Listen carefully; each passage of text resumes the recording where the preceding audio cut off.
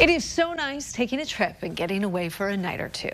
While we humans may love to travel, pups deserve a bit of pampering too. In Our Town Forsyth, proving to be a hotel for dogs, whether it's a few hours or a few days. WCIA3's Amanda Brennan brings us inside. Good boy.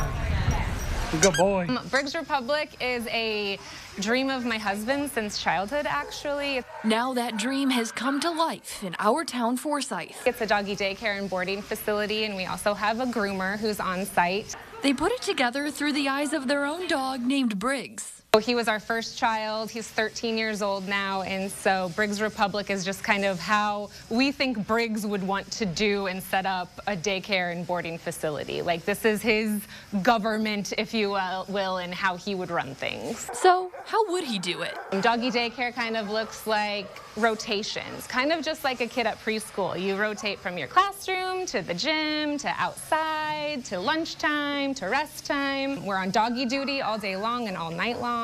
Just to kind of ease up the needs of those in the community. And right where Shannon O'Connor has called home her whole life. Forsyth has been a huge blessing to us. Between neighbors helping sell doggy treats for fundraising and administrators getting her connected to important people to know, she has been thankful through it all. People will come when they came when they did not need us, just to keep us in business and keep us open those first few months to keep us going. She and her husband signed the lease in 2023 and haven't looked back. We just said, you know what, we're gonna take the dive, we're gonna jump in and see what happens, and it has all just worked out beautifully. This here is my new friend Lola. It was one of their first resident puppies about a year ago. Now flash forward 365 days and they're breaking records. I was like, that's crazy. I mean, we have a wait list every day this week, so we're just feeling overwhelmed and blessed. And even if the dogs can't say it, are you guys happy to be here?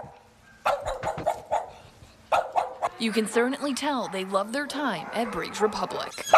Reporting in Our Town Forsyth, Amanda Brennan, WCIA3, your local news leader. They're working to add more space and doggy suites by September. A lot of the dogs they watch on a daily basis come from Forsyth, but also surrounding towns, while people are on their way to work in Macon County. If you want to check it out, visit their website and social media. It's linked on ours, WCIA.com.